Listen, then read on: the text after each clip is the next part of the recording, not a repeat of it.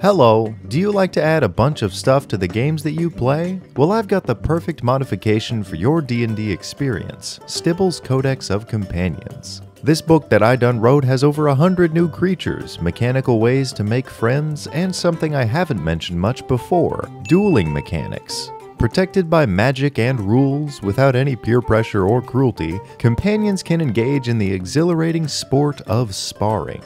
We also have like a crazy amount of magic items and spells that make sure your companion lives forever, which means your party has friends forever. Grab the PDF or pre-order some of our physical stuff down below, and thanks for the support.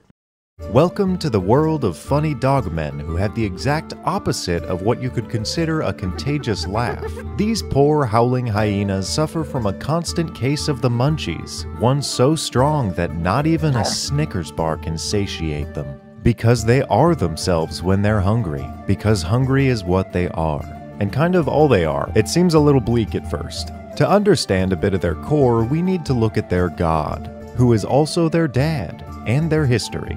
Once upon an apocalypse, there was a 14-foot tall demon that kinda looked like a big twisted dog. Wait, he's not that big.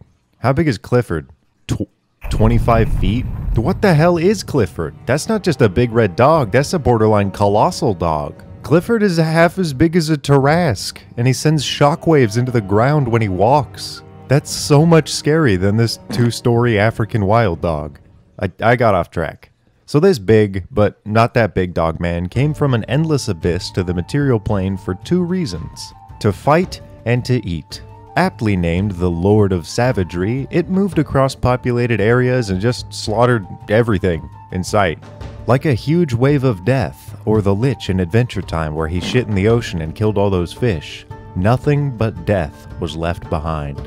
And if you know anything about ecosystems, balance breaks always have one living thing that thrives on it. And in the waves of dead predators, carrion creatures thrive. So as Yeenoghu fought, hyenas gathered in his wake and ate all the stinky rotting bodies like it was a Vegas-style buffet. The book literally says that they ate until they got too fat to move, like this. And then the Demon King came back with a big sewing needle and popped all of them, and the explosion of flesh created Gnolls. The big dude was eventually beaten back to the abyss, but he had a get-out-of-jail-free card, so he came back. And then they beat him back again. But by that time, he already had Atzel, the Cave of Eternity, in play, so he came back another time. But then, this time, they caught him for tax evasion, so he's back in the abyss for now. On each of his visits, he made a bunch of kids, like an American war hero. And they're here to stick around, and keep eating. But here's another nature lesson. Animals act almost exclusively to gather energy in reliable ways, and conserve it until it can be spent to gather more. They don't get greedy or unreasonably ambitious, and a lot of fights in nature are just birds noticing cats, and then that signals them to fuck off. Hunters avoid the young, the fit, and the attentive. Battles are won and lost without spending any energy at all. But Gnolls aren't natural. They're extensions of a godlike beast. So when they feast, he feasts. And when he acts, they act. Yeenoghu can be considered an unseen mother bee with Gnolls, guiding their every action and fueling their fury with weird omens. If a Gnoll's legs, arms, ears, eyes, and snout were removed but it somehow survived, it would still act with as much anger and hunger as a drunk guy when somebody mentions that the pizza delivery man is running late. They don't get tired, they don't get full, and they always stay angry. So let's look at the structure of their endless hunt. Even though they're a bunch of hungry, rotting dogs, they still know a battle tactic or 2. Or 5. Tactic number 1. If somebody looks like a bodybuilder ate a bodybuilder, and he's in the same party as a 4-year-old with asthma, they attack the weak first. War is a game of numbers for them, so women and children go down first. Tactic 2. Stay away from the guy that has enough muscle mass to implode in on himself, unless Yeenoghu sends a very clear omen. For example, a blood splatter that spells out, "Go kill that guy for me, the one with the muscles," and then 100 of them will attack him all at once. Third tactic. Spread out everywhere. They never linger, and rarely hit the same place twice. They have a lot of pet hyenas that follow and eat with them, and eventually these things pop into new Gnolls. So I guess that hyena pups are like larvae, and then hyenas are like pupae, and then morbid obesity is like a cocoon, And Gnolls are adults, so I guess they never run out of soldiers. I hate that. Fourth tactic. Don't chase prey that runs away. Fill them with like 900 arrows, that's easier. Fifth tactic. Actually do chase prey if it runs away. Survivors mean evidence, which means that their prey might turn around and hunt them. So no survivors, no bodies left behind, and if they fail, they get the heck out of there. The no survivors rule never applies to your own forces. That's how you lose a war, by killing your soldiers.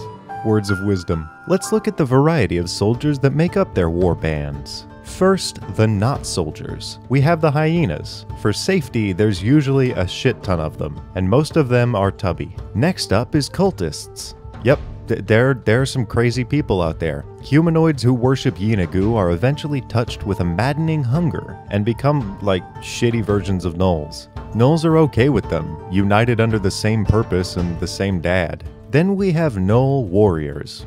They're the things that I've been describing this whole time. Then we have Gnoll hunters, who are the scouts and rangers of the group. They do reconnaissance, but also kill the shitty guys who can't keep up just because their legs are broken. Bunch of wusses. Call the herd.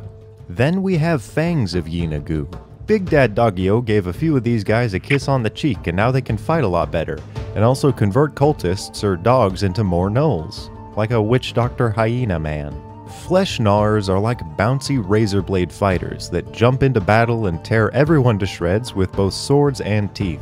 Instead of using bows to kill stragglers like normal, they race after them like nightmare assassins. Then we have pack lords. These things carry the biggest sticks, kill the most, and sometimes have magic powers. They direct most groups and act like battle masters. Above them in rarity are things called flins, which are like Gnoll demigods. They're daddy's favorites, so they get a special toy, the Flail of Madness, and Pain, and Paralysis, all rolled into one.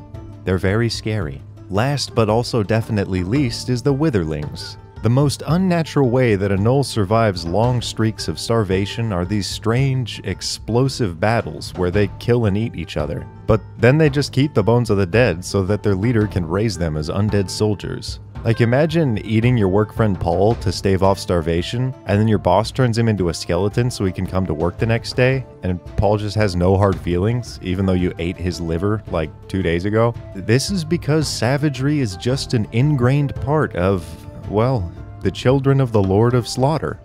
And that's basically Gnolls.